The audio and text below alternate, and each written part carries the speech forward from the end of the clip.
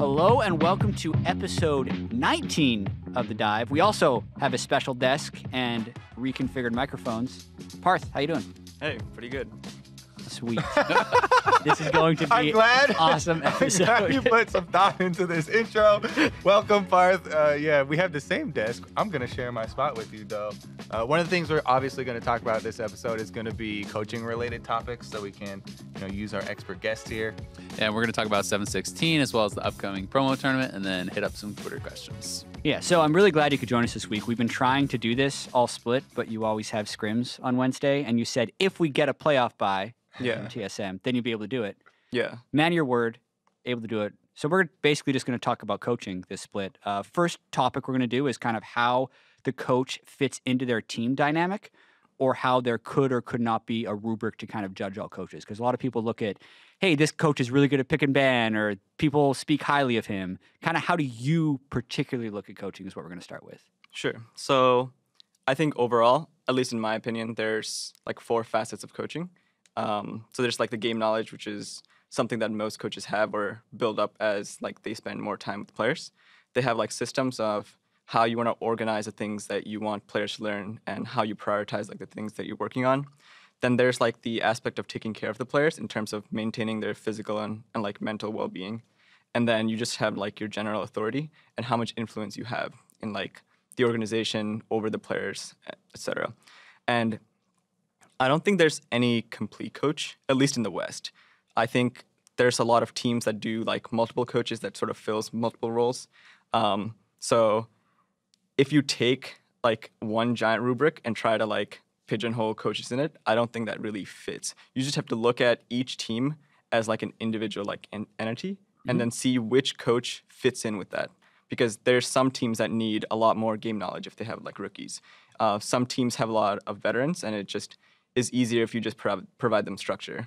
And so I think every team does it differently. And right now I think it's a lot of coaches are trying to learn all the other facets. So I think that might change in like the upcoming seasons or years. But right now I think it's still fairly like new. So what I'd be curious to ask you is, what do you think is essentially the most important part of that, right? You have this rubric. We talk about pick ban a lot. That's, I think, the outside looking in. That's the most obvious thing to kind of judge coaching on. But then there's a lot to do with how can the players fit into that? What is their champion pool? So do you think that pick ban is kind of the most important facet, or what do you think is the most important for coaching? I think that when they started doing pick bans with coaches on stage, that's a responsibility that I think Riot wanted the coaches to have. I don't necessarily think that that is something that coaches should always do, because sometimes all you need someone on stage is to take in like the information that's already presented in the pick ban scenario and make a final decision. For my team, it happens to be me, but I'm pretty sure other teams, it's other players that know a lot more about the compositions they want to play, or like can visualize what they want the game to plan to be. Because I know, like, for example, Robert Yip, he works on Immortals, and when Song was away, he was on stage. I mean, there's no way he was like giving his contributions to pick ban. There was like an assigned person. I think it's the same with Lemon. Like, Lemon is a player who I think has more of a say in pick ban than their coach. But that doesn't mean that their coach doesn't contribute in a lot of different areas. So I think while initially pick ban was their responsibility for coaches, I don't think that that is like true as much anymore. Do you think there's an advantage to having the coach doing that over a player, though? Because to me, if a player gets tilted in the game and then they're going into pick ban and they're the ones that have to do it, having an outside presence to be able to help with pick ban seems like it's pretty important. Someone who maybe is a bit more detached from the actual like emotions of the game. Yeah, of course. I think that if you can have someone that can take in a lot of like different opinions and make sure that they have a cohesive plan going forward and they make the last decision, it's probably better. But I don't think that, like, say if a team, let's say TL, for example, they're a team that would greatly benefit from having a very cohesive structure and someone who can help them with like their physical, mental well-being, because those are like the 2 facets of the, I think, team that they've missed a lot in the last year. I would invest in that coach who doesn't do the pick ban over someone who does. So there are like different teams who need those things more. For me, I've always really respected coaches that aside from pick bans, like after they've chosen the compositions, can take the couple minutes before the team goes into the game to be like, remember this, they have Jarvan, he could come level 2 gank or whatever, like lay out the first 5 minutes, taking into account what has happened in pick bans that the enemy has been able to get, as well as what you've been able to get. Like how many coaches in the league do you think tend more towards the side of kind of just like the little strategic reminders, or more towards like how many do we have that actually go, super deep into whether it's analysts or themselves, the actual picks? Sure. So the minute that you have after pick ban is over and the game starts, I think all the coaches have to leave at 5 seconds. So that's something that you train during scrims, because after the pick ban is over, you basically have a checklist that you go through. It's where your early game plan is, what lanes have pressure, and what you want to be playing to. And then after, you always want to remember what the win conditions of both comps are. And then last is how you want the team fights to go. Like if they're going to be flanking, and if you're going to be team fighting like straight front to back. These are all these 4 things you usually talk about in that minute. And then sometimes if you like recognize very specific game things, like if they have like Elise and a very snowballing champion top, you know that that is going to be like a target of focus. So like any reminders that you can give them is really good, but usually the checklist of the other 4 things is practiced in scrims. So it's even if the coach isn't there, they can just prep the players to have that conversation too. Yeah, and it's interesting too because different players are going to be better at doing the checklist, right? You only have a certain amount of time to do it, then you're loading into the game, then you have your level 1, and you kind of want your players to be able to do that. Yeah. And that's one thing that I feel like separates league coaches from other sports coaching is the fact that you don't have any say once you're in the game, right? It's just the 5 players. You look at pretty much any other sport, and there's heavy communication in between the game with the coach and the players. So it's, I say, a little bit more difficult for a coach to have that same level of influence that like an NBA or an NFL coach will do who's actually calling plays. Yeah.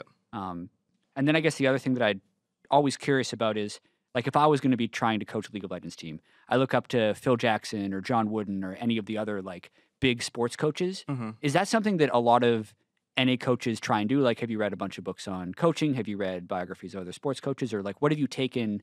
Have you taken anything from traditional sports to try and implement into League? So a lot of the things that I learned are, or at least the books and lessons I learned were things that Weldon kind of brought to us last split.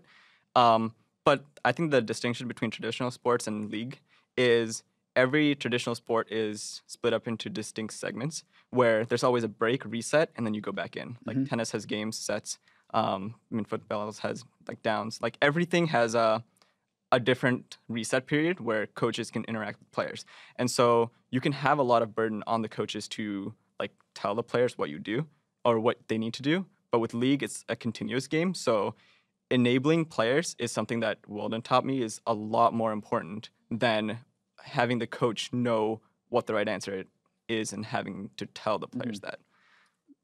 So in a case like that, we talk about some player coaches. Lyra is a guy who's been kind of brought to the forefront a fair bit. People talk about Violet as a life coach and that Lyra is the one kind of teaching the team. At least Paulo has credited that. So if you have a player like that, are you trying to basically work with him to make him your coach in game? Are you trying to have him be the guy that is constantly reminding the team during the game of these checklist points that you brought up? Is there anyone that you try to do that for? Sure. I mean, that is one of the main responsibilities of shot calling in game, that he recognizes the win condition of the game and can like tell the other players to like adjust as the game goes on, depending on who's ahead, who's behind.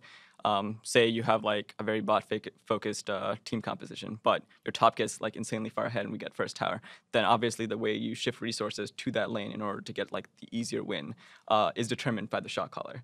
And so, yeah, I think, at least I believe that in League, since coaches can interact with players during the game, it is much better to enable the players to learn and like work with themselves. I do want to go back a little bit to your point of the segments basically within regular sports versus League of Legends, because now that we do best of series, we do have the breaks of the games within a series.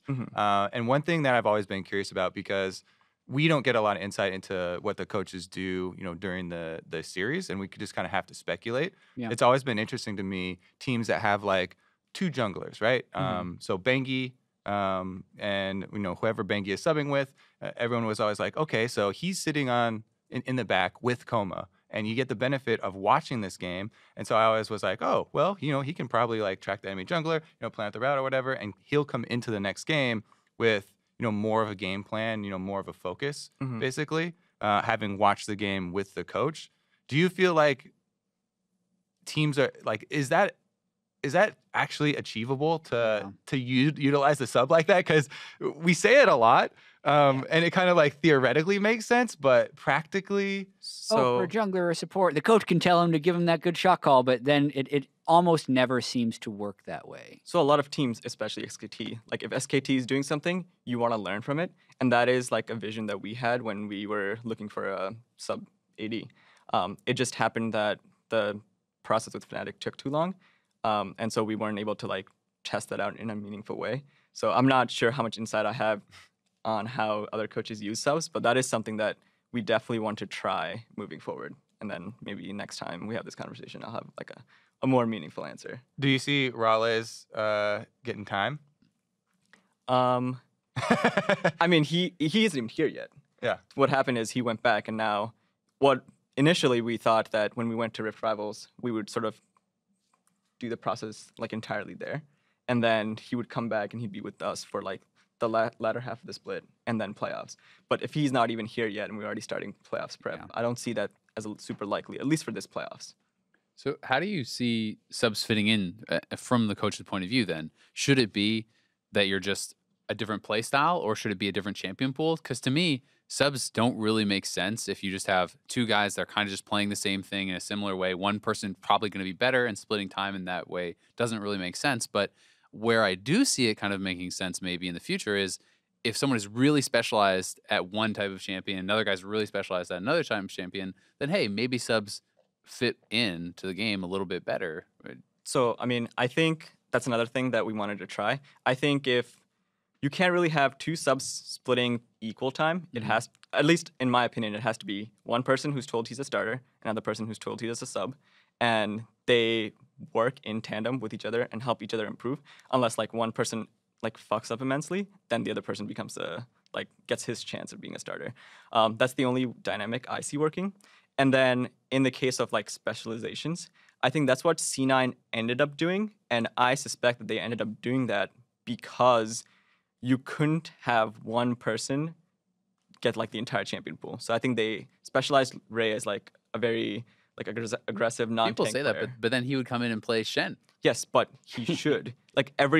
If you are going to be using a sub and you put him in, everyone knows what you're going to do. And so if you don't occasionally play like those tank champions, then you're going to be like read like a book.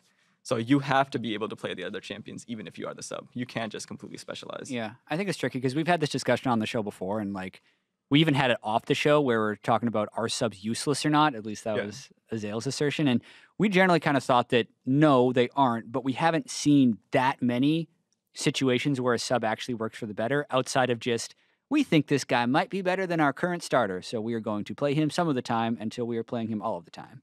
I don't think that I do think subs are valuable, but the value of those subs hasn't really been like tested and recognized yet. And every team is trying it in their own way. Yeah, and our theory of like where subs could work is if you have a position that might have like a lot of shot calling duties or something, and then you actually do watch it with a coaching staff of sorts, and then you can implement them in the next game. But yeah, not many teams have the players that are able to do that yet.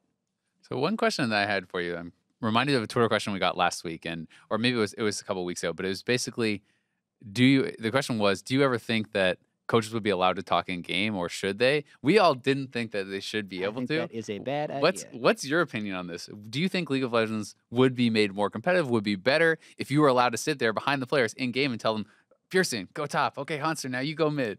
I do think that it would make the game a lot more competitive. As for whether I think they should implement that, I'm not really sure. I mean, it would just be like a different... I mean, your job would probably be a lot more important then. It'd be a lot more different. Yeah. Yeah. Like I would have to focus on a lot more different things. Maybe it wouldn't be me on stage. Maybe we would get a player specialist who does that. So I think it would definitely make the game more competitive, but I'm not sure if that's like the best addition. Kobe, do you have something to add about that? I was just going to bring up the point of would it even be Parth at that point, Yeah. right? Yeah, I don't think so. I would want a challenger player. Well, maybe not the challenger player, but like someone like High. That is like a role suited for High, right? Yeah. Yeah. And then the other one thing you brought up earlier that I think is cool is talking about the different roles of different coaches, because people look at the League of Legends coach and we get one name. But I was just talking to you earlier about your MVP ballot, and it's a coach that submits the award, and you're like, oh, I was talking with our other coach and we were, having trouble coming to a consensus. Yeah. So the size of the coaching staff varies wildly between different teams. Some teams have like one life coach and then everyone else does all the strategy. You guys in the past have had 5 position coaches as well as yourself as a head coach. So I think a lot of times people don't appreciate how much structure you can have, but also a lot of teams don't know what coaches they need or what works. I'm curious for you, like, has position coaching worked out? Because I know you're pretty hyped on that at the start of the year. Yeah, and I definitely think doing it is a lot better than not doing it, because every player like approaches the game differently. And so in the time you have to do reviews, it's mostly dedicated to like team time, but you don't get to like pick out like the nitty-gritty of lane or like the interactions in lane or the specific communication that you should have said every time. Like, let's say we're working on Kevin and he needs to, like, every time he has a TP advantage, he's calling out what the window he has the TP advantage for. If I bring it up in review every time, it's not as impactful. But say in game, you have a position coach who every time he has TP up, he like reminds Kevin. Over a period of a week, Kevin now learns how to do this consistently. And like it helps build habits, and it helps like the individuals learn outside of like the team context. And so we can focus more on team things. So position coaching is valuable in that regard. I also thought it was really valuable, and we started talking about that during our discussion of substitute players. And then I thought, maybe even if you had brought Raleigh in, and he was, when he came in, he was told like 100%, you're just doing everything you can to make double lift better. Like you're not even a sub, you're the AD carry like specialist basically. What's the difference for you guys since the press release or whatever that you gave out during when you picked up Raleigh was like, oh yeah, he learned so much from how Doublelift plays, and Doublelift learns so much from how he plays. He's very clearly a sub and not the AD carry specialist coach or whatever. What is the difference there for you guys? I mean, he's definitely not a position coach. He's still a player who like plays with the team. We still give him like some scrim blocks, and he does have he's a really good AD carry. I think he should be in the LCS right now. He's a lot better than a lot of the AD carries right now. The distinctions between players is like what champions they're willing to play, how fast they pick up the champions, what matchups they want to they prefer in terms of like going even, being ahead, and then just how they impact the game after laning phase in terms of what they bring in terms of shot calling and what they're willing to do for the team. And all those things are like Peter and Turtle had like very like differences in, which is why I think we were going to keep Turtle if he didn't want to go to FlyQuest. And it's the same thing. Those are like the similar differences that we see between him and Raleigh. So there's definitely like, it is, I think if you have a player who's like equal to you, but just has a very different opinion of how to view and play the game, then I think it is valuable for both players. Yeah.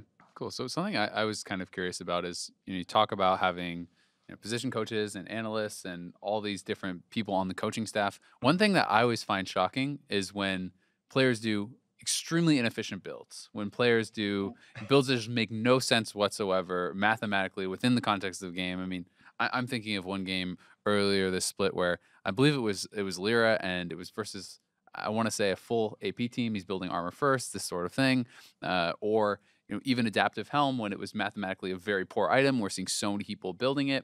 How do you guys deal with that sort of stuff? When patch changes come out, do you expect your players to actually figure stuff out themselves? Do you actually have an analyst who does the math and is, hey, don't buy this item, it's crap? Because to me, that's such an easy box to check for competitive teams. And I'm always shocked when top teams have players who are just building really inefficiently. I think it just depends on like the staff and how they want to approach it. Like some staff. Well, how do you guys approach it? Like we don't look at it we don't look at it systematically in terms of item sets. We talk about more champions in general, and everything else is more down to the position coaches of the players. And maybe if that week they aren't really like, if say like Pearson has like an idea of like what to build on a champion already, right? He's not going to tell like Sev, his position coach, to go look up new item builds for him to do. And then Sev will be focusing on a lot of other aspects. And then on stage, he'll go on and find, oh, this is maybe not the most efficient build. Then they'll like come back. But we don't really have a systematic way of looking at like maximizing item sets as of yet. Do you think that's kind of a failing then? Because to me, when an item comes out, if it is just straight up inefficient, obviously there's playstyle things, and then that's a bit different in building umbrellas first or banshees first or whatever. But Yeah. you know, if it's building when Adaptive Film first came out, if it's building that versus Spirit Visage was basically better in every single case. So Yeah. So do you think that that's something that you guys need to fix then? Potentially. I'm not Yeah. sure. I've Maybe. seen players build the wrong Quint mark setup for That attack too. speed and attack damage, and that's been the same way for a year and a half. So I think it's a failing somewhere in the overall It's like the system free of the throws of League of NALCS. Legends, right? It's like, Yeah. why don't people practice it? Some people just have bad wrists. Shaq couldn't shoot free throws. He said it's because he broke his wrist when he was a kid. Oh, man. So 2 more things we want to touch on with you, Parth. One of them is patching and patch cadence. This is a discussion I kind of have internally all the time if I'm talking with the balance team. And I'm always under the impression that pro teams generally want as small number of changes as possible or the fewest disruptions to the meta versus there are things that get frustrating, they get stale, and adaptation also wants to be a skill test that pro teams have to go through. So it's kind of balancing all of those things together. I know we've had plenty of discussions about this in the past. Like last year, lane swaps, getting swapped when they did was too late in the game. And that degraded the game quality a little bit towards the finals. But I still think it was a good call overall because Worlds was a much better experience because of it. Do you have any additional thoughts on this conversation or what's been happening this year? Sure. So, I mean, there's 2 facets of that. The first one is it depends on the scale of what's being changed in the patch. So, for example, most teams, when they start off this like the season, they have first like mechanics is always like the most important thing. After that is the fundamentals of the game, like what the game state is currently. Like if is there a herald? Is that like an important objective? Because that changes how you play the first like 10, 15 minutes of the game versus if there isn't a herald. If lane swaps are viable or if there aren't. That like shapes the fundamentals of how you play the game. After that, it ends up being like high level strategy, how you take those fundamentals and make sure you have like a communication system built around those, just so like the first 15, 20 minutes are pretty straightforward in terms of what you want to do. Because the goal for every pro player or staff is to make sure that when you go on stage, you are executing at like the highest level possible. So when you see a change in patch in terms of disruption, you have to adapt. And the more you adapt, the less time you have to invest in working on like execution of like, say like, if you have like a certain subset of champions, say, and then you are just playing with that subset for like a month, you're going to be executing at a very high level, but it might be boring for the fans.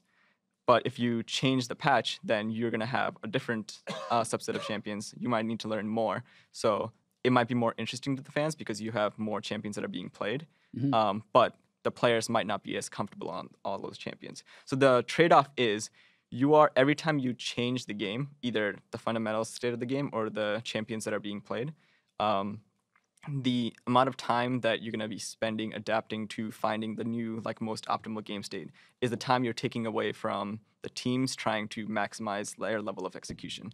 And at least I think what Riot did this split and last split is pretty good, where they had, like, the big patch in the middle of the split, and then they kind of stabilized as it went to playoffs, because you can test the, like, ability to adapt in the middle of the split.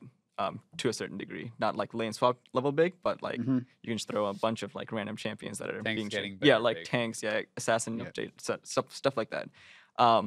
But at least during playoffs, where like it matters a lot, I think that the level of execution that the teams can like do should be the highest metric for the teams that go on. So I'm curious, how highly, when you're looking at a player, do you rate adaptability? How important is to you that your players can play everything, can quickly switch from an assassin to a control mage, back and forth, things like this? Because people talk a lot about that, from the caster, from the narrative point of view. Adaptability is something that is constantly tested with these players. Is it more important to have someone who's extremely good and focused in one area, but maybe less adaptable, or do you want the jack of all trades? I think there's some misconception in terms of adaptability. It's not just the player's ability to play like the new style of champion on a mechanical level. It's how that changes like how the other 4 players play around that too. Let's say you are shifting. pushers. Yeah, like let's say you're shifting from like a tank meta to a bruiser or a split push meta. The entire way you play the first 10 minutes of the game is drastically different because now you have to focus a lot more on top side and making sure that this like super fragile champion isn't fucked, because then you're just gonna lose that game off of that. So you're saying it wasn't Rush's fault that he couldn't play tanks? It was everyone else's fault that Rush couldn't play tanks.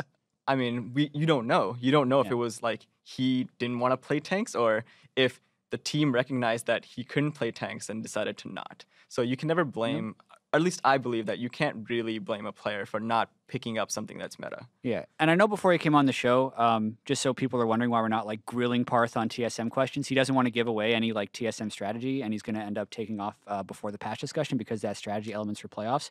But I would love to get a little insight on what you say to people that accuse TSM of being bad at adapting.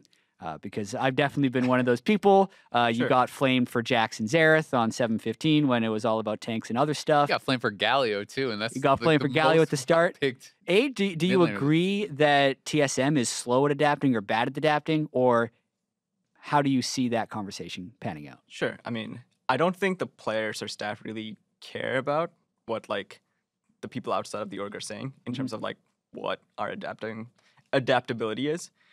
We have a structure of how we approach every change, and sometimes we end up picking up Galio or Trist when it's ahead, ahead of when everyone else does, and it's good. Sometimes when Cho'Gath and Maokai are super strong, and we don't think it's as strong, like we were still playing Maokai that weekend.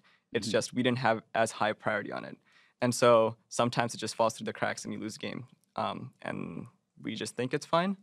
I do agree that we're not as liberal in terms of just testing out a lot of new champions, because some teams, when they look at a new patch, they say, let's just try a lot of new things, and then we will find like something that's super strong. But when teams are doing that, they're sacrificing maintaining what they're already trying to do. Whereas we try to have like a dual structure where we try to maintain what we're already working on, but also try to test that against all the new things that are being played. So sure, maybe sometimes it'll take us slightly longer to pick up on the new stuff, but I believe in the structure more so than I do at just trying all the random changes that have happened and hoping that the thing that we picked up is strong enough to justify not practicing all the meta stuff during the time. So what is your process then for bringing in these new picks? Is it okay, Hansel, oh, you want to try this pick? Well, practice it in solo queue. Then once you're really good in a solo queue, then it goes to scrims. Then if it's really good in scrims, then it goes to stage. Or can you just pop in and he says, yeah, I think Fiora is good here, and we'll just play it? It's very player based. Some players will want a certain amount of practice on something before they want to test it. Like Bjergsen has like his very own like unique system of how he decides what's good and what's not. Some players just say that, oh, I saw this once, I'm pretty sure I can mechanically play it, let's try it today. So then we talk about this during the meeting as a team, because most of the structure just goes towards, do we want to invest time in this? And it's not like completely democratic, but at least a lot of players have a say in what everyone else is doing, because when you are picking like a new champion, it affects the other 4 players as well.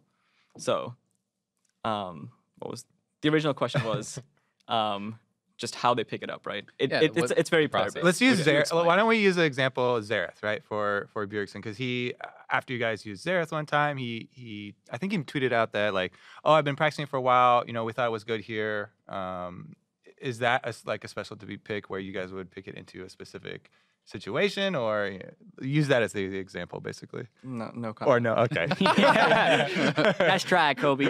All right, so we're going to be moving on to LCK in a little bit to talk about LCK playoffs because we all follow it, and that'll be really cool. Right before we do that, though, since we are doing a coaching-themed episode, what do you see as the difference between Korean coaches and NA coaches? Because everyone has their theory of why Korea is better than NA. It's cultural. It's because they play best of threes. It's because they respect their coaches more. What is the cultural or coaching difference you see from the LCK coaches versus here in NA? I mean, first, at least Korea has a much larger player base than us, which is like number 1. Number 2 is, since they have a lot bigger player base, a lot of the players are more easily replaceable. And so their work ethic is just ends up being more. I think, at least for players in Korea, I don't see the same like, not need, but they don't seem to want as much work-life balance. like as much as NA players do. They're willing to grind out like 16-hour days and work like insanely hard because they know that if they slack off, they are going to be easily replaced. Whereas that's not really as true in NA. Even some orgs are super in favor of having work-life balance and making sure that their players are comfortable, because I don't think that the players that they have or the rosters that they have can be like challenged or replaced as easily. So I think the first thing it comes down to is the players.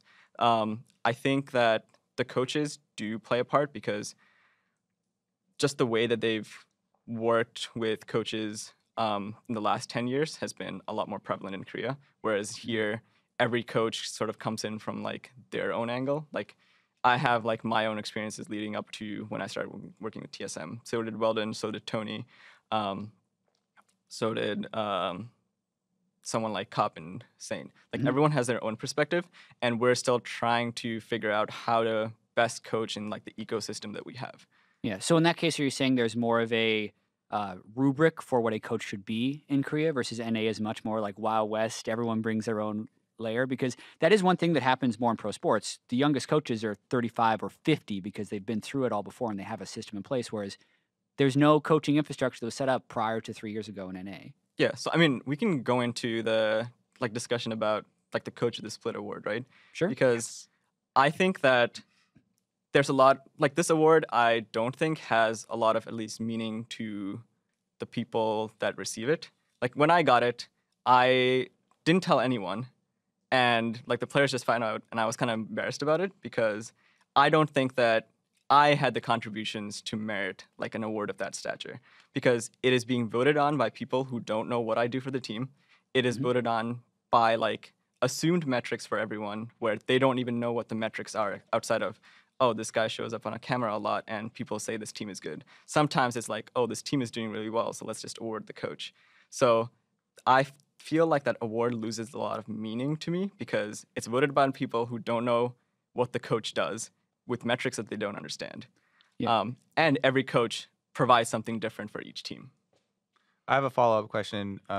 Which of the coaches in the North American LCS do you have the most respect for? And of the four, basically, aspects of coaching that you talked about at the beginning of the interview, do you think that they maybe do better than you or are strongest at? I think, and I've like this is the person I've voted for like every year since I've been able to. Yeah. It's Tony.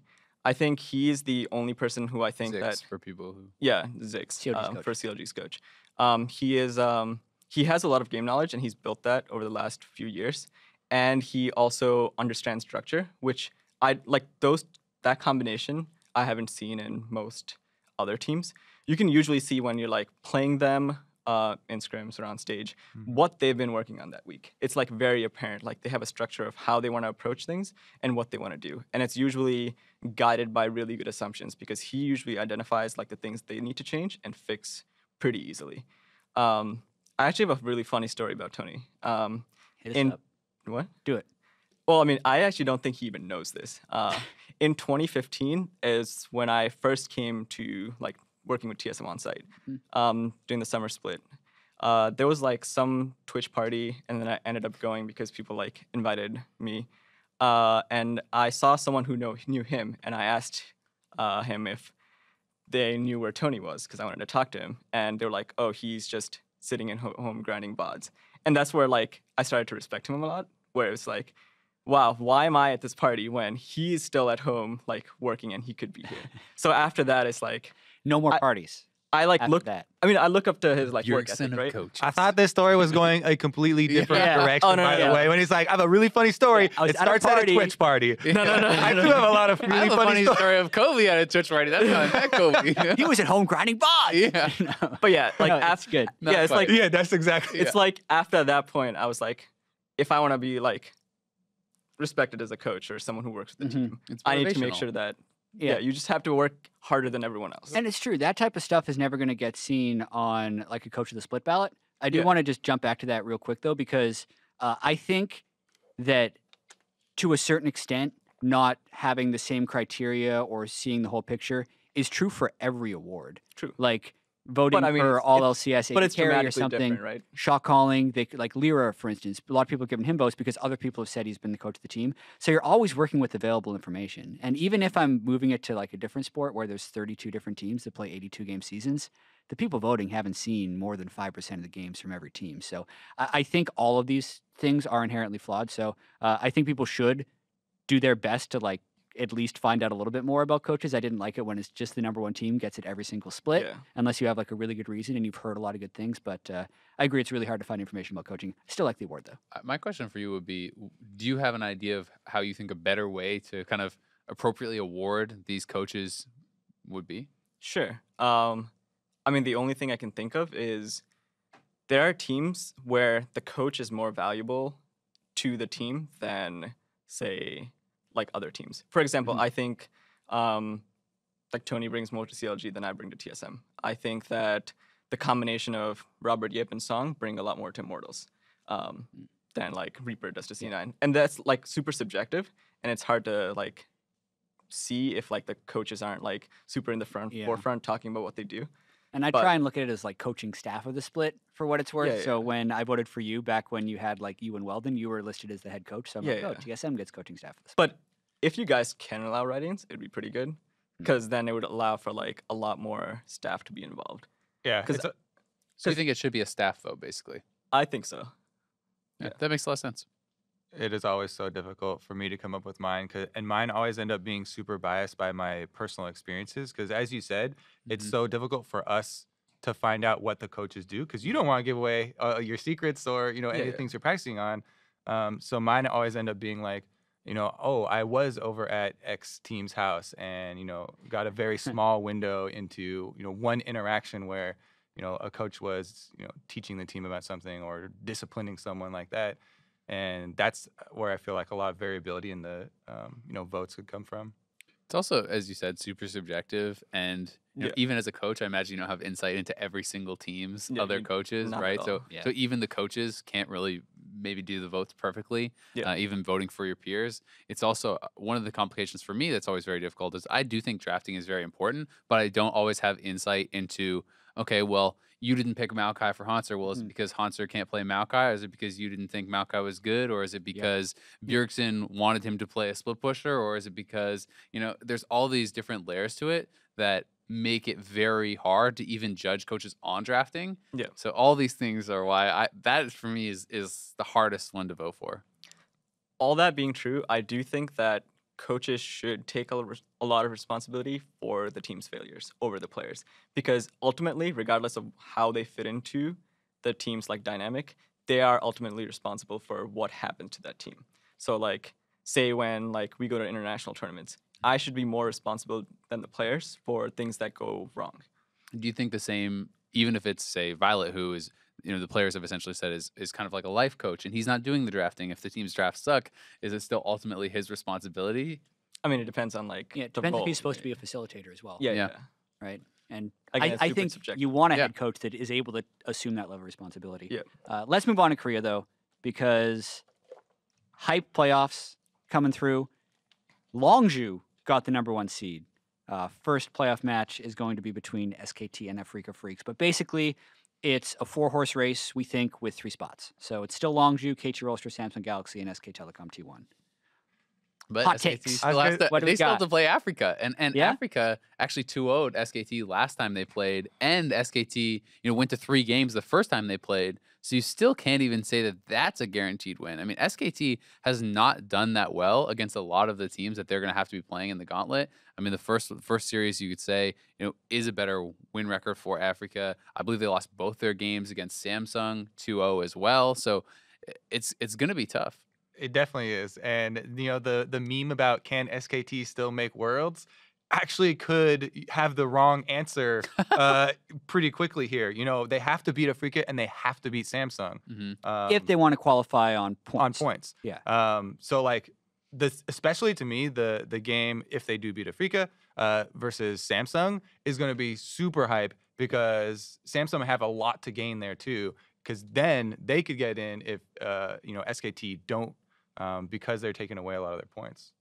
It is pretty crazy though to think that SKT, might not even make it near to the finals because they have actually won 4 of the last 5 splits, I believe, in Korea, and they've won something like 6 of 9 since they entered, maybe 6 of 10, and 3 of the but last 4 worlds. yeah, exactly. So it is pretty crazy. I would be kind of interested in your opinion. Obviously, a lot of people try to learn from Korea. Do you think that SKT has gotten worse, or the Korea as a region has gotten better and has kind of risen to their level? Are people in a position where they should be more scared of Korea going to Worlds or less?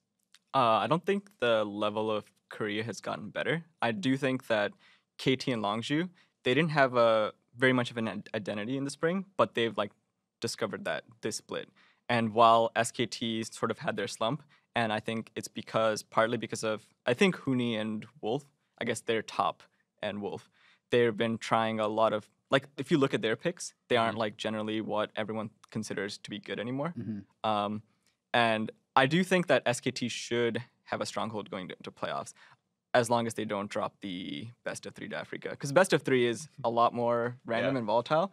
But if they do end up getting through, I do think that SKT should be as strong as contender as any other of the other 3 teams. Yeah, this is kind of a little off topic, but you might have some insight on streaming. Because I know TSM has really popular streamers still, even if they don't stream that much. And recently, SKT, like this year, signed a streaming deal with Faker streaming a lot. That's the one you see because he's the most popular, but Bang and kind of all their players have a lot of streaming hours now.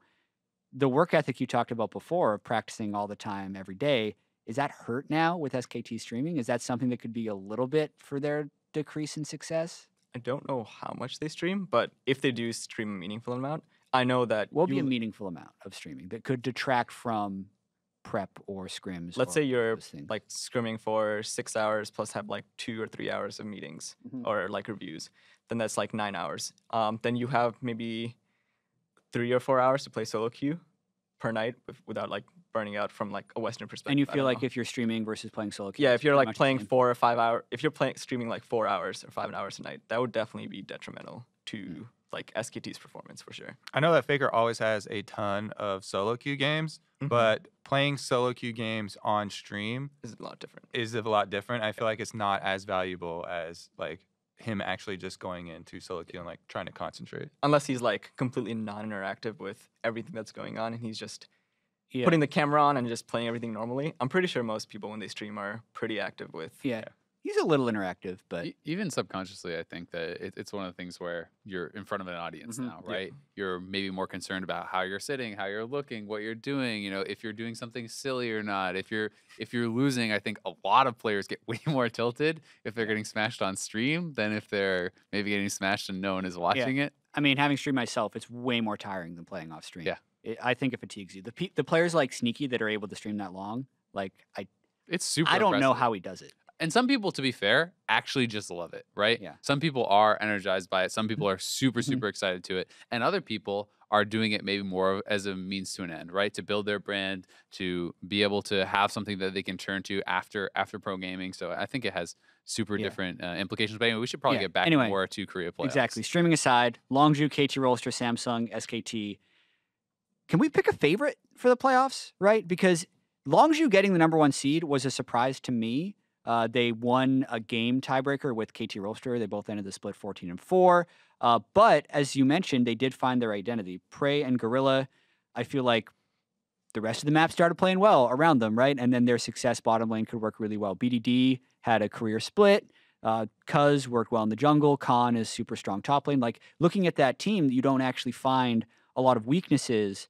But I did see, I believe it was BDD had an interview, mentioned how he would hope to have a less experienced team in the final. So I'm wondering if the nerves are going to hit him there. Yeah, to me, that's and I absolutely love Longju. This split, Yeah. super. You were hyping him up like a month and a half ago. I know. I was saying that they were going to get through. They were going to be the third team. But I do recognize their weaknesses. Not only the relative less experience of Khan and BDD and these guys, even though they had played before, but Cuz is definitely a pure rookie, and I love his solo queue and everything. But like you're saying, as you get to these higher pressure maps, they actually even had interviews like you talk about from these guys that are like, we definitely fear the more experienced, guys because these are best of fives, like these are high pressure situations, and I could see that being a problem. I even think that for a less experienced team, waiting in the finals for the hardest match can be actually a disadvantage than sometimes playing the way through, because you can build confidence against maybe Africa or someone who's perhaps an easier match for them than whoever will meet them in the finals, right? And when you're sitting there and you're getting more and more nervous the closer it's getting, and there's a long time off before they actually play, I think that can work against a lot of teams.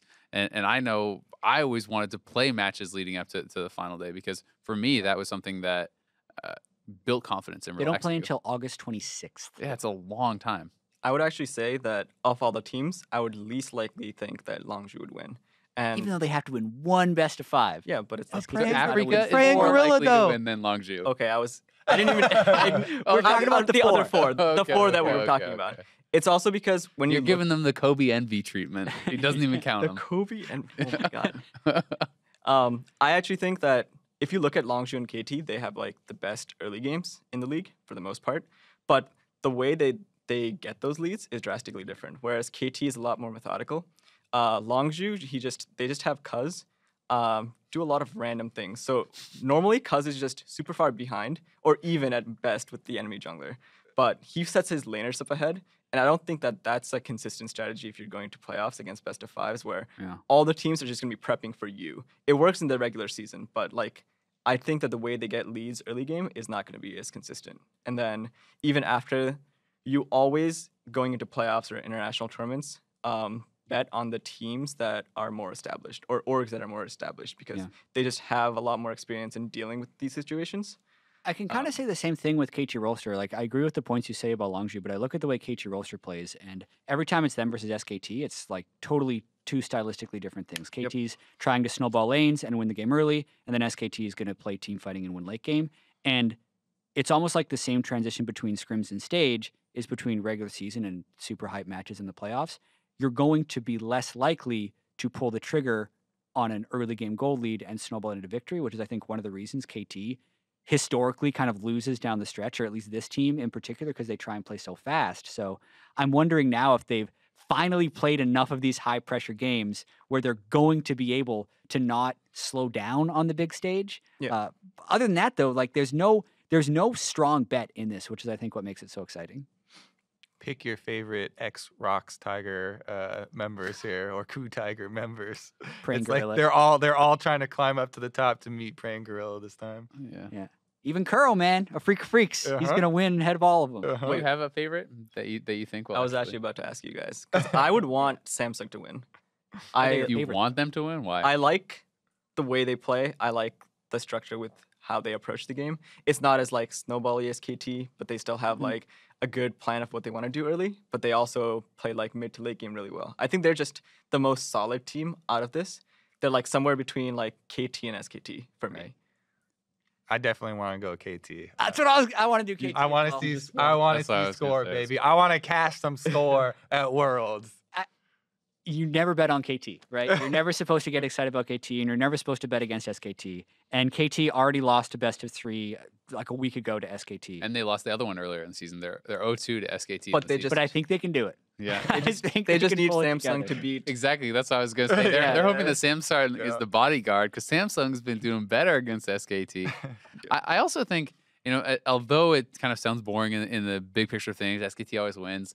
I always am excited by that, because I think that consistency is so ridiculously impressive, and the fact that they keep winning is so ridiculously impressive, because people talk about, oh, well, the patch changes make things hard for a same team to stay consistent. Well, this changes, the players change, all these different factors. And if you can continually win time and time again in the most competitive league, amongst roster changes, amongst staff changes, amongst all the patch changes, that to me is just so impressive. And SKT has established that level of dominance. So although, seeing a SKT win again would not be something new, it's still exciting for me. I think SKT winning would definitely be the biggest accomplishment, because if you are winning for such a long time, all the other teams in the world look up to you, and like you're being like copied, you're like being studied You're being the entire prepped for. time. Like that happens to us sometimes, like here, where teams will just do things drastically different against us than what we expect. Like I think we played FlyQuest and our prep was something along the lines of Lemon Nation doesn't pick Thresh, and their Thresh priority is just suddenly super high against us. Like things like that, I think SKT faces a lot of, where a lot of the things that they have to play against or the strategies that they have to play on stage against aren't things that they expect because everyone is trying to do a different thing against them to beat them. Yeah. And it's impressive if they can keep winning after that. Yeah, that's a good point. That's why everyone always talks about going back to back or repeating as a champion is so hard because every single time you play against a team, you're getting their best, and you just have to constantly be on your guard, right? And it's harder to repeat than it is the first time. But we're going to be moving on to the patch soon. You're going to hop off. Is there any final things you want to say, stay and Parth? just tell us all your thoughts on the patch. Yeah, tell us what champions Let's get you back think to are that gonna be Xerath, priority though. picks. Here's some secrets. Yeah, Xerath is broken. He's going to be first picked every game. All right. Well, there you go. Thanks so Yep. much for coming. I appreciate it. Thank you. Thank you for having me. It was fun. Maybe we can do it again sometime.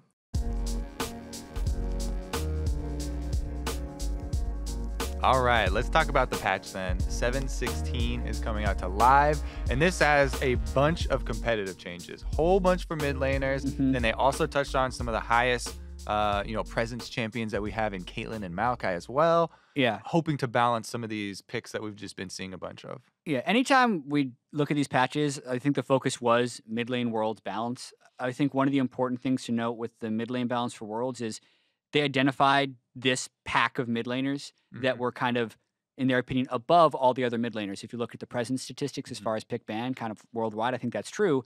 And then the point was to hit them all a little bit so that you might get a few more that creep up there and not to really kill any of these. I agree with the goal, and I think most of these changes hit that note. But I think one champion that was hit too hard would have been Orianna. I think taking 20 damage off of the shield at all ranks, changing, I'm not really sure how the buffering works on QW and how precise that's going to be, but then also taking damage off of the W at all ranks. I think this is more than the other mid laners were hit by a pretty big margin. I do agree that the numbers, because it's not just the shield, they also nerfed the damage on dissonance. I think the least impactful is the QW change. Yeah, I'm because just not sure how it's going to play out. Yeah, at the pro level, I think that's going to have actually zero impact. I think they're good enough to get it off in the smaller duration. But as you said, just the flat numbers do 20 seem a damage. bit bigger than the others. It was an 80 shield, and now it's a 60 shield. And I think you leave that at rank 1 until level 14. So I think that's going to add up really fast. That's one of Orianna's main trading benefits. Yeah, at the same time, she's been such a generalist and she's blind picked so many times. She's fits into basically every composition. And I used to always kind of feel that Orianna was more of this champion that had to get to late game. And it's been feeling more and more as I've been watching it over the last couple months that Orianna's just kind of pretty good whenever. Yeah. And feels like there's not really a wrong time to Call ever this one pick her. the Apto nerf. Yeah, so Yeah. I just think it kind of makes some sense that it's getting more of a nerf. Hopefully this doesn't delete it completely, but every champion to me should be more situational. And I was looking at some of the numbers that you're talking about as far as the highest presence champions getting hit, right? So Cassiopeia, Corki, Galio, LeBlanc, Ori, Syndra, and Taliyah are the ones that all got nerfed that are mainstays and competitive. On 7.15, the champion that is not them that got the most picks is actually 3, and it was Lucian. So that is the most picked after that. Is this in NA or like This is worldwide in 7.15. from like Games of Legends or something? Yeah. And if you're looking at just summer as a whole, then you're starting to get down into some of the champions that we might be seeing a lot more of. Cassidon was the highest presence after that. Then there's Victor, Karma, Ari, Vlad. So to me, that's the sort of TF is stuff. here. Yeah, there's stuff that I'm looking at. Well, and they weren't super high presence, so I'm just looking more at presence, right? But when you look at the champions that were not hit and that were already considered quite good, those are the ones that to me are most likely to then jump up and maybe make a resurgence or kind of pop up again, like you talked about TF in his year. So that's what's kind of interesting for me. I'm hoping that the nerfs are not big enough to knock these guys out completely, but they are big enough to push more in there, because anytime there's a bigger range of champions that can be picked, I enjoy watching the game more. Yeah, I think stuff like the Taliyah nerf could be big, but I think mostly it's just going to make her more situational. Like, I think most of these hit right. I think Taliyah now has to go Morellonomicon, can't go the Banshee's Veil build. Kobe, is there one that stands out to you from mid lane, or do you want to touch on I was super curious about the LeBlanc Shatter, because when they start to nerf AoE, things like that, for wave clear of champions, there's such a clear breakpoint, right? If you still have enough damage to actually kill off the minions, depending on, LeBlanc usually has like 1 kill by this point, so you have an extra tome or something like that, then it's not very impactful. If you hit that breakpoint of, oh my god, the ranged minions have 5 life each left after my combo, then it completely changes the champion. Yeah, that kind of happened to Galio actually after the Doran's Ring nerfs, right? Where your Q could essentially, it was harder to hit the breakpoint to one-shot the backline. And those are so big, especially for a champion that already has poor or at least dangerous wave clear for LeBlanc. Yeah. Another champ hit, Caitlyn. Is she dead? Good. No. Caitlyn got hit a lot, man. The pass-through damage on Q down from 67% beyond the first to 50% beyond the first, and then Yordle Snap Trap, which most people used as a secondary max. Occasionally would max it before maxing other spells, so you'd max it around like level 11 or 13. Still the best because she can bully the lane. I don't think that she's down. I don't think she's necessarily the best, but I don't think changes like these take you from highest priority to dead, right? So it'll be probably more situational. Maybe it doesn't have to be a permaban every time.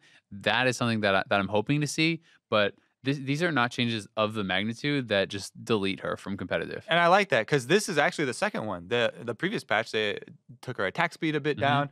So they're taking kind of the 1,000 cuts approach. And I think that is good. I like it way more. As we were just talking about with Parth, leading up to playoffs and stuff, and 4 Worlds. And we have been, also working with those guys. So I think Caitlyn actually is going to be in a pretty good spot. I'm super hyped, actually, because I'm more interested in the Kalista, Tristana, Sivir triangle, where Sivir can spell shield Tristana stuff really easily, pretty good into that matchup. Tristana can do the explosive shot, trades onto Kalista. Kalista is good into Sivir because your Rend is really hard to predict and you can't get that one out. So, to me, there's all these little matchup interactions between those 3, which I see really rising up, especially with Caitlyn coming down. And they were already those 3 kind of battling it. And then I see Kog'Maw too, right? So I think we saw last week was pretty high priority. There were some teams that were banning out 5 AD carries.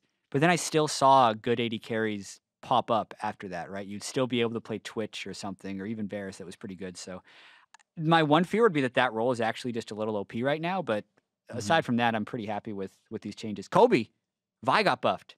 I'm always excited about Vi buffs. I was super excited. I also, because I always am looking at the patch notes as they're developing them for PBE and stuff. They had more Vi buffs in there, and I was super juiced. But they took some of the extra ones out. And these ones I am super happy for. More cooldown reduction on her ultimate. But to me, the nerfs. Why I actually stopped playing her so long ago after, playing Vi straight for years, were the continued nerfs to her move speed and damage on the ult. The cooldown is going to be great, and I am going to be playing her again, but I'm curious to see. I might actually just be going Swifty Boots most games to deal with the move speed. Have you ever tried MS Quints and stuff like that for her? I really dislike taking MS Quints. Her, a damage or attack speed ones just help so much for clearing faster, that even though you're moving faster with move speed Quints, you clear slower since you can kill the camp so much quicker. But yeah, it's difficult with since they nerfed the base move speed of her anyway. I did want to jump back for a second just to your point on the 1,000 cuts nerfs. And it's interesting to me because I know as a philosophy, it's something that they used to want to stay away from because people get frustrated. Oh, I got nerfed again. Every time it pops up, people get very frustrated if the champion that they like to play is in the patch notes, if it's a negative thing. And I think that despite that, overall, this is much healthier for the game. And it's so hard to predict where a champion will land when you do a big change, especially if it's in the mechanics of a champion, that this is a way more consistent way to actually get people exactly where you want to go. Yeah, and I also don't like it when people get salty when they go back on a change that was too harsh. Like or nerf something that's been overbuffed, like Fiora buffs. I hear a lot of people, I can't believe Fiora's getting buffed already. It's because they went a little bit too hard and they want to correct it while it's still fresh rather than letting it sit there for months on end. I like a more active, balanced team for all champions than one that's afraid of like, oh, we can't change it 7 times. We can only change it 5 times. Singed, when he got nerfed right away, people were like, Singed was bad for so long. No, he got nerfed because he was hilariously overpowered and is still funnily overpowered. Funnily, not hilariously. It's like a soft chuckle, perhaps. But yeah, I absolutely agree. As long as they're not constantly switching feel elements back and forth. Like if they're constantly moving the move speed around, I wouldn't like that. If they're constantly moving the ranges of spells around, that would be bad. But when it's just like a few base stats here or a bit of damage on a spell there, those are the ones I like them being finicky with. Yeah, I think the overall philosophy, to me, the best one is to have stages where I love completely game-changing, huge sweeping stuff, at the break of the season, or maybe like halfway through the season or something like that as well. But then they slowly get more and more minute, the changes, basically as you move either towards like spring playoffs, even like we can have a slimming there, and then like maybe a big one, and then another slimming. I think that would keep it healthy, because I still love, like, preseason, I'm juiced, right? I'm like, oh my God, this is going to be broken. This is going to be broken. I love theory crafting and like checking the efficiency of all the items and trying to find basically the cheapest way to gain ELO at the beginning. Kobe, I've heard you say juiced 2 or 3 times. Yeah, I was going to say this is a new thing. Where did you pick that up from? What happened? Was that a NorCal thing? Someone told me to say it. Really? Do you lose the bet now because we noticed? I don't know if this changes the rules or not, but I feel like we're super awkward now. This plan is blown. I spend so much time around this guy. I've never once heard him say juice in my whole life. Have you watched Super Troopers? Yeah. So you know that one where like they pull over the and have to say meow like 7 times. It was the same thing. Okay, This is so awkward. I think I lost the bet now. I don't even know if it counts anymore. See, I don't think you won the bet, but I think we won the bet. Yeah, we just won the bet. So whatever the stakes are, we get the reward. Yeah, we get. So here's the thing. I felt too awkward to try and do it during the inner part stuff, because like we're like So now you have basically to stack them interviewing all up. part. So I was like, better go now. I was juiced. All right, well, but you want to know what? Being juiced about changes. You got one? Yeah, I got one that I'm super juiced about. Yeah. It is Me the too. vision ping. Oh yeah. I'm actually so excited for that. So juiced. I think that vision Okay, ping please stop. is actually such a good addition to the game, because as many times as I ping where a ward is, like I ping when it gets placed down, I'll type type in the warded. chat. People never pay attention to it. My jungler's still sitting there. I'm back pinging them. They think I'm toxic. No, there's a ward there, dummy. I just can't type. So now I have this, and it's gonna be great. okay. I'm gonna play Scion because you can do 1,200 damage with his ultimate at max rank. I know it's probably not gonna happen that it went up 300 damage, man. And Scion wasn't terrible before.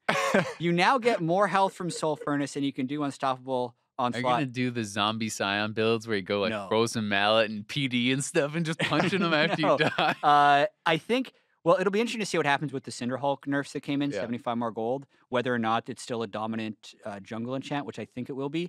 Scion jungle, as far as win rate was concerned, wasn't that far off. He's It- good support Eh. too. It might be kind of like Maokai, A not lot- Maokai-esque, and he's unreliable. I want to play him A though. lot of the win rates for the super low pick rate junglers are wonky as hell, though. I Like know. Aurelion Sol was like #1 for so long Yeah. at like a 0.001% pick rate, because one guy on his Smurf only It's really is good the at- one doing it. Yeah. Yeah. But I do think that you should take it to the next level, because yes, you can do 1,200 damage, rank 3, max range of his ultimate, Okay. or at least the max range Does where that the have an damage AP stops ratio on it? increasing. I think you should go to it, build comps around people, holding them in place so you can actually hit it. Because that's the hard thing about Science Ultimate, right? Hitting the long range one late game, people usually have move speed by then. They have dashes and stuff. You can queue with them. You'll play Vi. Yeah, There you just get go. the ult Ult him down. up straight into the Scion ulti. There The you perfect go. combo. I wanted to hear also your guys' thoughts on Ornn. It's pretty cool and Right. introducing a very new mechanic, which to me sounds crazy. I don't know exactly how it's going to work, but you essentially can buy items from the shop when you're out on the map, and people can then also upgrade specific items on your character. Yeah. Now, to me, this sounds pretty crazy. I mean, if you're starting out there and I get enough gold and now I can just bought my hammer and I have an IE or whatever, you have your item completed right away. Done. That seems crazy. Yeah. So I don't know they didn't give away too much in Yeah. the reveal, but there's a certain number of items that you can pay 1,000 gold more for, and a few support items you can pay 500 gold more for with Ornn to get super versions of them. So imagine a super death cap that gives 200 AP. It's really, really weird. And I find it funny how the designer who did Ivern, one of the weirdest champions we have in our game, is doing this guy as well. So I think it will be cool, but it is so hard to speculate how this will fit into the game. There's also, you can't upgrade every item, so the list of items is actually Infinity Edge, Triforce, Abyssal Mask, Death Cap, Black Cleaver, Sunfire Cape, Redemption, and Locket. So those are the things that you can upgrade. That others can upgrade Exactly. through him. Can he build items whenever he wants for himself? That is my understanding, but I actually do not know exactly how that works. I think they said in it that he can buy out on the field Yeah. whenever he wants. I do think one of the things that's interesting to me is that they said they really wanted to encourage specific synergies between him and other champions. And I always just think that's cool for champion select and you know, for strategies like that. You know, if you can fit in a Braum, and I don't know if this guy's going to be a support, if he's going to be a jungler, or like he's supposed to be top. I think he's going to be a laner. top Looking laner. at his That's kit. what's Because intended. some of the things start popping out, and you're just like connecting lores, and you're like, you know, this guy could probably work well with him. As far as like the item synergies as well, yes, it is weird, but to me, I look at whatever a champion brings to the game, they should allot like a certain amount of power, and even though he is giving power in a different way, and you have to use gold for it. As long as the rest of his kit is balanced around, he's also giving power through these items. I don't think it's going to be game breaking or anything like that. It's just like a different take at buffing up his teammates, in addition to the increased crowd controls and stuff he can offer. And are you talking about the new mechanic that's increasing CC, right? It's, what is it called, fractured or something like that. something like that. But even just the part where he buffs up items, he's adding power to you in a different way too. So I wasn't sure exactly, because I think it'll that be is tricky. the new one that is really powerful. Yeah, I think it'll be tricky to balance his laning because you get this scaling advantage because you have Ornn on your team. You now have 1,000 more gold you can spend on your max build, even if you're not hitting that, especially if the items are super efficient. So I'm really curious. And I agree, like, you can balance it, but whether you'd even want to, because if he is balanced around, like, others being able to become hyper gods with him, how weak is his solo lane going to be, right? Because he's not a jungler like Ivern who can just meander around in the jungle and then buff people up. That's Your how Ivern Ivern dance? walks. Yeah. I want to play him again, actually. You should. Mikhail's first. Before they nerf Ardent Sensor. Because after they nerf Ardent Sensor, then Yeah. maybe But not. it's very true, though. If he's supposed to be this guy who his main role is to increase the power of other people, I make your CC longer, I let you have these new items, but he gets slammed in lane every game, he's not going to be played. We know that's how the game works, right? People are not played only to enable others. They have to be able to succeed on their own as well, because that's the reality of League of Legends. It does feel to me, if I'm laning against you, if this champion has good enough push, I mean, he has his kind of fire belts and he has all these abilities that seem like you could shove waves in pretty well. If you could stop your opponent from basing and be picking up items and then look for an all-in, that seems so strong to me. Yep. If I'm up there and I can buy a Phage and you're still on your Doran's Blade and I can just try to all-in you right at 6, like, that seems pretty strong. And it seems like it could also be very hard to balance. Yeah. I'm excited for the guy. He's not going to be available for Worlds, so we're safe. We're safe from But your solo super queue was death never caps, safe. but your solo queue was never safe. Anything else you want to touch on in the patch?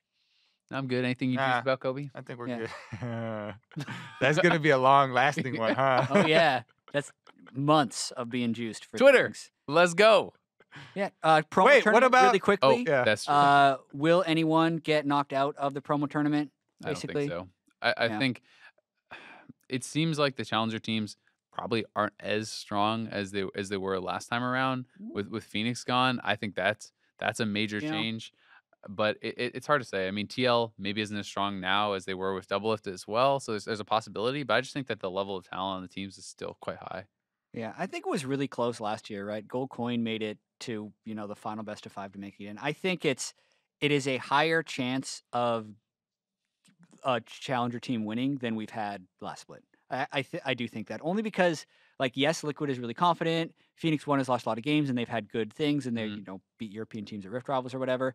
I think the two challenger teams that made it through are super strong. We got Dandy and Mad Life in this promotion tournament. It's kind of crazy the investment that's going on in that scene. And it does start on Friday, so it's Phoenix One plays Goldcoin first, and then TL plays E United At the same time, it's double stream. Yeah, so those are the matches on Friday, and then it is kind of the double elim. It's the same system that we've been using for a while. And I mean, do you think that anyone could get knocked out, Kobe? I mean, it's definitely a possibility. Kind of like I'm just not quite sold on the challenger teams. You know, even though like you're talking about, oh, Phoenix has gone too, and yeah, Dandy's in here, and I love some of the names floating around. I can't really jump on the hype train yet. Yeah. I am gonna be a bit excited though, and I think we're on the first day on the desk together or something like that. So definitely looking forward to seeing Dandy play in North America. Yeah, I mean, That's- Dandy and Mad That's Life, the world they're big champion. names, but they're also in North American Challenger scene for a reason. Mad Life got relegated, right? And that was a while ago. So either way, we'll see how they do. Would be very exciting. And I mean, for TL and for P1, it's got to be very nerve-wracking, super stressful tournament for the players. Everyone's really hoping, not that you want to be 8th, but God, 8th is so much better than 9th or 10th because you don't have to go into this. And for the orgs, oh boy. Twitter questions though.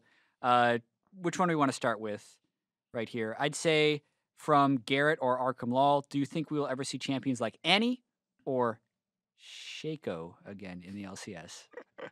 Annie to me is just so binary that she's either good or she isn't, and that's kind of always how it has felt to me. And she hasn't really been in pro play ever since the auto attack nerf range back in the days of, at least that I've seen consistently, back in the days of Doran Shield and just Annie support. Yeah, exactly. That was really when it was consistent because she's so short range that when you play against players who don't make mistakes and allow you to all in, you just get zoned off the waves, you get pushed out, you get shoved in, and if she doesn't snowball, it's really hard. Yeah, and her wave clear is, not the best either. So like if you're short range and you don't have the best wave clear, and like your big thing is flashing in for AoE stuns, which pro teams are so much better at dealing with, then definitely tend to agree on that one. As for Shaco, I feel like they changed him more in the direction of not seeing him.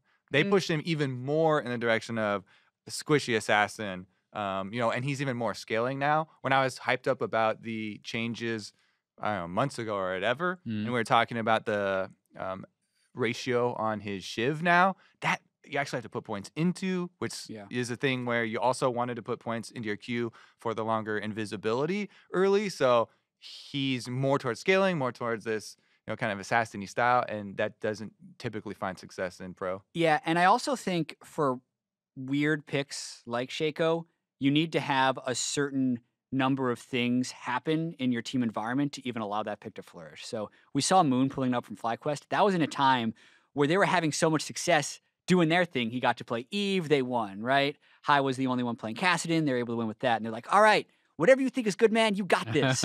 And it's so rare that you get a freewheeling team like that is also finding success to pull something like that off. And then the champion still has to actually work in competitive. So I think it'll happen. I think the LCS will be going on for many more years. We will see it, but it's not like something, oh yeah, right around the corner, man, it's coming. I think you have to get that environment again that FlyQuest had in spring to see it again. Or major changes, right? Annie is a champion that could, see changes in the future. So is Shaco, obviously. But Annie, I can't even remember. Well, I guess she was touched with the Tibbers change a while ago, but that was pretty minor. So, maybe if there's some adjustments, we might see them in the future.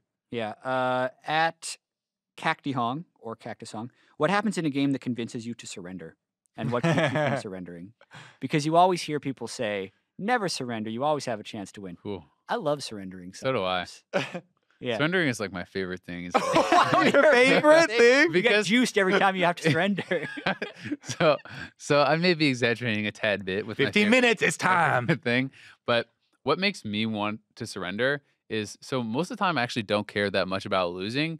If I'm going to have less fun in the game, even if I win, right? If there's a small chance that I'm going to win, but I'm guaranteed to not have fun because someone is super toxic, like people like that who are refusing to work with their teammates, who are making the game only about them. I hate playing with people like that. If someone is, 0-4, whatever, top lane, and they're just spamming you to come gank for them, and they're just feeding and blaming, that sort of thing, I would rather give up my small percent chance to win that game and go to a next game simply because I will have more fun and I don't care enough about the alpha. I would say my surrender votes are 100% just team mentality. Yep. Yep, toxic players. If it's a bad atmosphere, if people have been flaming me, I'm the jungler, so sometimes that does happen. Even though you're perfect. Of course, thank you, Yeah. Azale. I think, I agree. I think that's 100% of my votes. Yep, toxic players are terrible to play with. Those are the games I want to surrender. I don't care if I'm losing 2 kills to 20. Yeah, if no one's saying anything, it's then you just played out. Because to that guy's point, I forgot you try to get his name out, whatever his name is. Hong. That guy, I think that's a good point. Like, you actually can win a surprising number of solo queue games if you just stay in. Because remember, it is solo queue, and as many times as you've been on a team where you're frustrated and you guys throw a big lead, that's exactly what the other team, has a pretty high chance of actually doing in solo queue. And here's one thing, like, I hate the people that try and convince you to surrender. In games that I want to surrender, I'll put up the vote once, or I'll ask the team if they want to surrender. And if they don't want to play it out, if they do want to play it out, I'm right back in there with them because I don't want to kind of degrade their experience, because everyone has different goals when they're coming into solo queue. One thing that I'm always trying to do, right, is I don't actually look at my division. I just try and improve as a player, which is, I think, the best way to climb long term.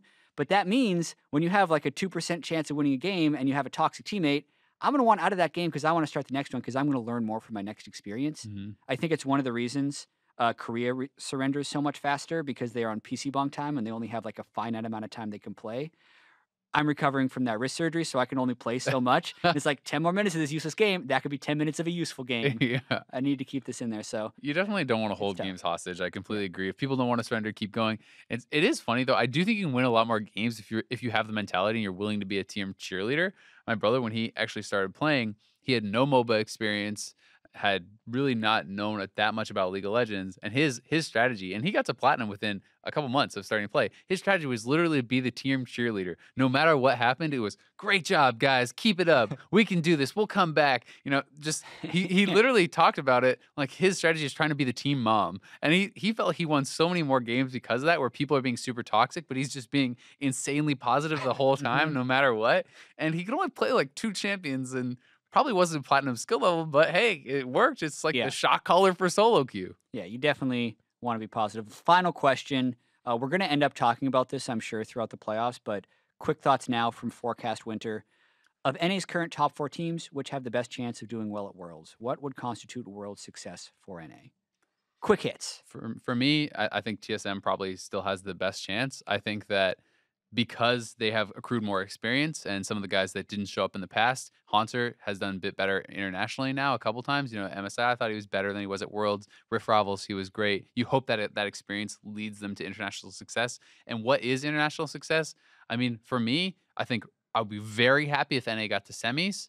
That, I think, is the benchmark, because we almost always get someone out of groups, but you really are looking for top 4.